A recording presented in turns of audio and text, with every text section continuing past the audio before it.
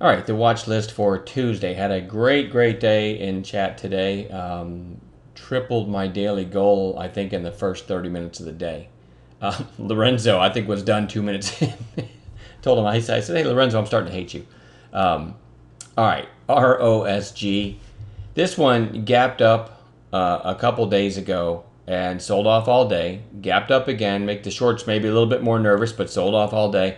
Today, a small gap up and closed pretty close to its high. So this one, you might get to the point here where shorts are starting to give up and you might get an upside rip here. It's a lower float stock.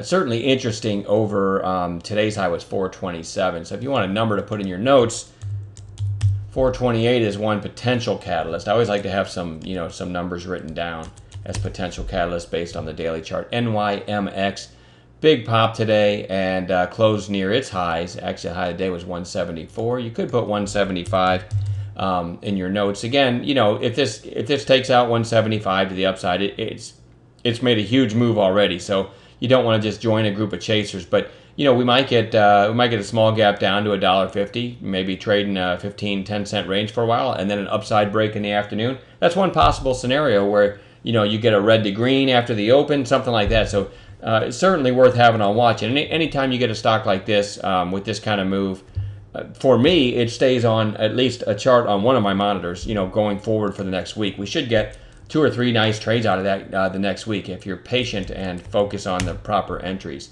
And in that same light, BIOC needs to be on watch. 15 million shares today and closed very strong.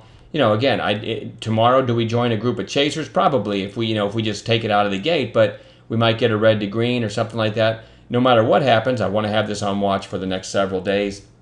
Should get some nice trades out of it. MNOV gapped up 3 sessions ago, had a nice long trade in it, but it ended up closing near its lows. Then another day, and now today, a third day down in a row. The volume's declining. This one's interesting to me for a potential bounce. I had it on bounce watch today, but it didn't give any kind of trigger. So it's very simple. It just goes back on bounce for tomorrow. VGGL, if I'll take today's candle out of it, we had it on bounce watch for today, and then you can see we had a bounce today. Real quick, here's how I called it in the chat room. You had there's the early high, $1.90, okay, and then in the middle of the day when I'm not going to try to trade anyway, it bounces up to $1.86 and just chops sideways. So I called this long at $1.87 with a stop, I think, at $1.80. The thinking is, if this gets to $1.87, which is right here, probably going to push through the high of the day. Then you've got a stock, I'll pan out a little bit here, then you got a stock that ripped 3 sessions ago that's kind of been flagging, right? Now you've got a stock lighting up the new highs ticker. Okay, so the 187 entry totally made sense, 180 stop, and then you can see what happened. It went all the way up to whatever it was, 214. Very nice percentage gain in about 20 minutes.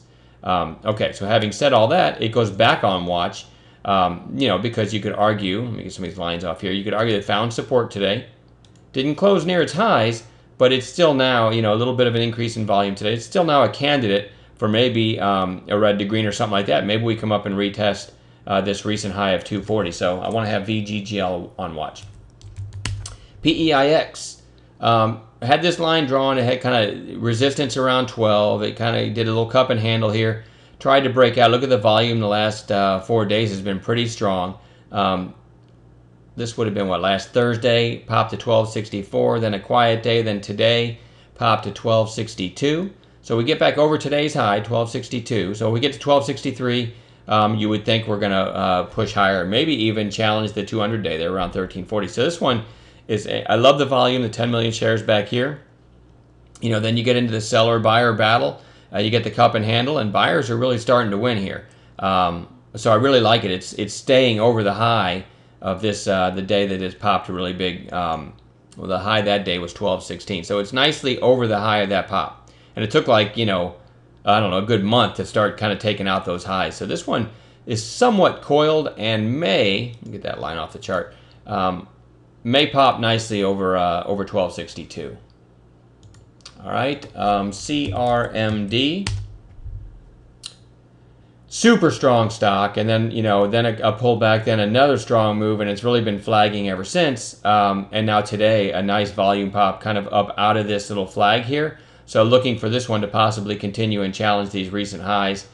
Today's high was 946, so I just put 947 in my notes. Remember, 947 doesn't mean that much, but it is an area that's interesting. All right.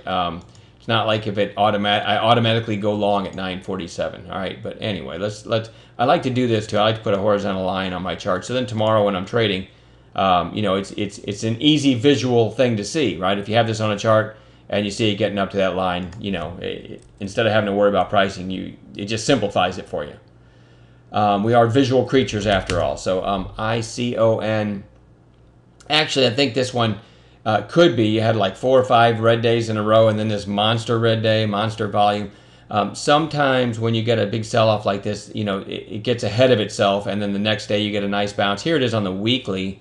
There's nothing that compelling here that I say, well, it's got great support in this area. I mean, you could argue 25 was resistance back here in early 2013. Then it broke through, then it retested, and then it took off. But that's not, and even back here, the 25 area was resistance. So, I mean, it's kind of an interesting area, but that was so long ago that it's kind of not that interesting, right? But I will throw a line around there at 25. Anyway, I do think if this one can trade in a narrow range for a while, break to the upside, we might get a decent little bounce, but it's certainly maybe overdone to the downside. Sometimes when I'm scanning for stocks at night, I'll just, one of my scans is I'll just look and see if anything got really beaten up today. And just put it on a chart the next day. Sometimes you get a nice setup for a long. Okay, that's ICON. GENE. This one's probably going to come in another day. But, I like the gap up. I had 2 really nice trades in this morning, actually, as longs.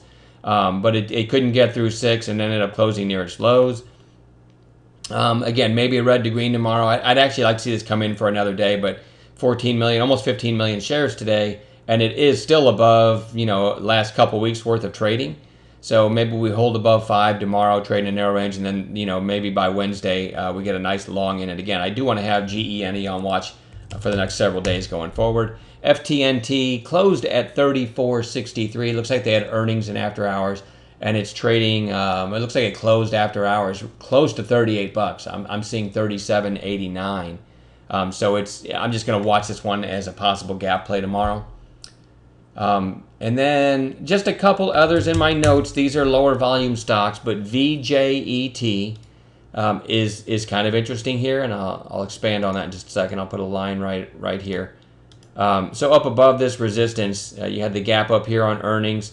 935 was the high of that day. Then this high here was 926. So it's certainly interesting if it gets up over the day that it gapped on earnings, over 935. And for about a week now, it's had trouble, couldn't get through 926. So I'm going to put 927, 936 as a couple catalysts on my notes here. All right, and another reason to watch this is, yes, it's thin and there's not a lot of volume, but DDD has been so strong, and in DDD just a couple sessions ago looked like, okay, it's topped out, it's back down. This thing always sells off. Well, this time it's starting to hold up. So if DDD breaks above these recent highs here, the first thing you want to do is look to some of the lower priced, or the lower float 3D printing stocks. So if DDD takes off, and really if you think about it, these sellers that came in here and it closed at the lows of the day probably were pretty confident. Right now we're back up near the highs of that day. So this one could get a nice upside move. And if it does, VJET should follow suit, and you got a couple prices there that it could break out over. And then also in that same vein, XONE looks really good if it can break through 16. And from my memory, and I haven't checked it recently, there's this is a low float and a lot of shorts in XONE. I just looked on FinViz, and it was like 40% short, and like, I don't know, 8 million shares or some really small float. So this is a great, if DDD breaks out, I really like XONE as a long, or VJET. And that is more stocks than I really want to have on a watch list going into a Tuesday, but that's what I have. And we'll also focus on gappers in the morning.